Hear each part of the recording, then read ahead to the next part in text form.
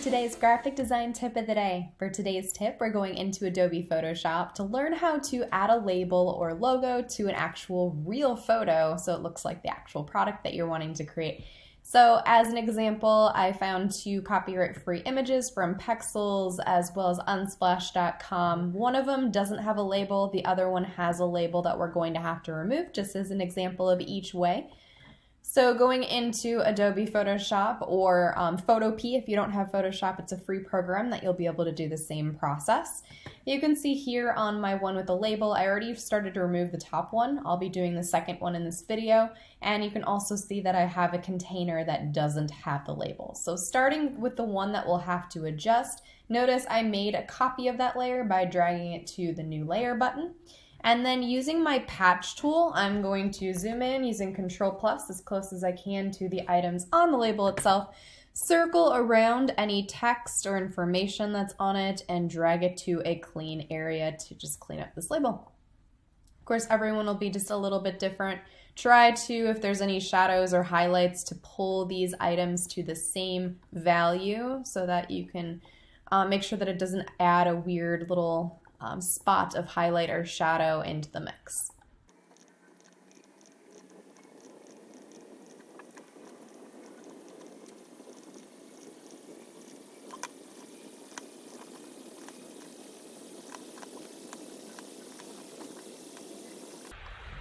Okay, now that I've removed all of the text from each of my labels, I can go ahead and start the process of adding my logo on. So I have it saved on my desktop of my computer. Of course, you can open it through the program as well. Just drag and drop it in, it's the easiest way. If you're in Photoshop, remember, don't hold down Shift. And if you're in Photopea, hold down the Shift key as you stretch your label out. If you're using more than one, you can also Control-C, Control-V to copy and paste it.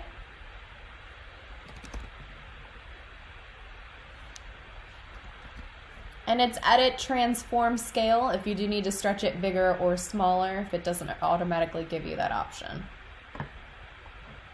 All right, so I have three labels on here now. I'm gonna start with the top one. If I go to edit, down to transform, and instead of scale this time, I'm gonna go to warp. Using the warp option, look at the shape the label is going on the product or packaging, whatever you're adding it to, and try to pull your lines to match up with that. This doesn't need too much, just a little bit.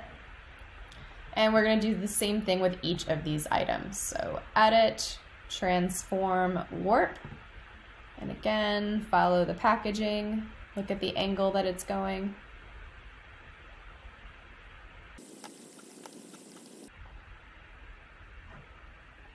Now this back one has a unique situation because it gets cut off here at the end, so I'm actually going to use my rectangle marquee tool and draw a line for a rectangle right on the edge of this first container. And as long as I'm on the layer with my last label, double check that it's the correct one, I can right click on that layer, and since I dragged it in, I need to rasterize it first. You can see the little icons here when you need to rasterize a layer before you can edit it. And hit the delete key on my keyboard to remove just that part of the label. Nice and clean cut. We can also add a shadow there to make it look a little bit more realistic. So when it comes to shadows, I'm going to make a brand new layer on top of everything. And using my brush tool set to a softer opacity, maybe a little bit less than 80, I'm going to go down to 45%, and a nice soft brush, make sure it's set to black. Look at where your highlights and shadows already are in your picture, and it's going to look a little extreme at first, but we're going to go and blur it and take a little bit out, just kind of add in where you see those shadows. If you go to Filter, down to Blur, and over to Gaussian Blur, you'll be able to blur those out a bit. Still might not be completely realistic, and in that case, if you see the shadows going in places that you don't want, you can use your eraser, again set to a low opacity, and just go back and take them away from anywhere that you don't see fit. So here's example one, again a little bit extra information because you had to remove part of that label. The other one, we don't have to remove anything, it's just the surface. If you do need to crop it or change it, you're welcome to do it at this point, but I'm going to drag in this label here and put it on top of the product. Again, if you're in Photoshop, don't hold shift. If you're in Photopea, hold shift as you stretch out. And then we're going to go through that same process of edit, transform, and over to warp. And pull it in the direction that the label is already going on your container.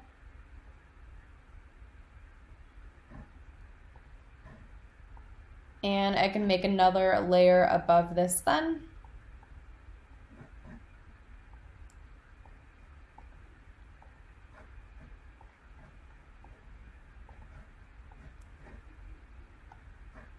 And use my brush tool set to a low opacity. Look at where the shadows already are on here. Add that in, filter, blur, Gaussian blur. And then I can go back with my eraser and remove it if I need to off of anywhere where it doesn't make sense. Now, what if you want to change the colors of the product? It might not be exactly what you had planned, especially with your logo. I don't know if this green matches with the pink and everything that's in this picture. So I'm going to go to my container picture, which is my background layer, and make a copy of it. And if you go up to Image, down to Adjustments, and over to Hue and Saturation, you can actually pull that hue and change it to be whatever color that you want. And I'm actually going to pull the saturation down just a bit too. Now I want to bring the ice cream color back to that orange because that flowed really well with my color harmony.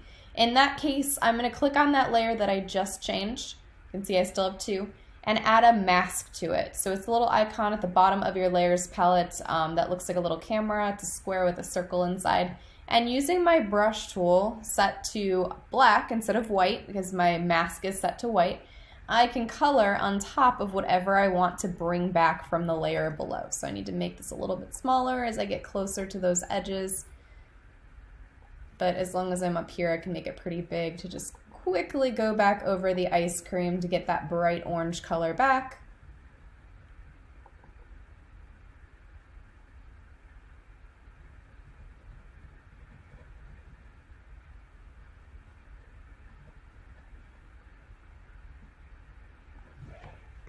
And there we have a very custom ice cream container from an image that already existed. I hope you enjoyed today's graphic design tip of the day.